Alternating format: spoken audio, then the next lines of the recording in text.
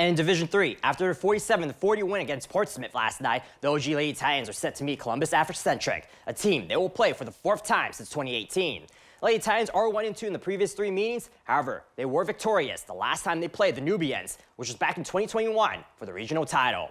Obviously, 2 different programs right now in 2024, but according to head coach Troy Yant, they'll be ready on Saturday thanks to the similar playing style they saw Thursday night. Well, obviously, we've run into them before. Fortunately, Portsmouth plays a lot. We're very similar. They're quick. They're up and down the floor. They're great athletes. Girls that can put it in either hand and attack the rim. So it's not a completely different style of basketball. It's going to be a long night and a short morning to get ready. But we're familiar. We've run into them a couple times, both in the regionals and down here. So, different coaching staff. Last time I think we still had the same when we ran into them, but same system.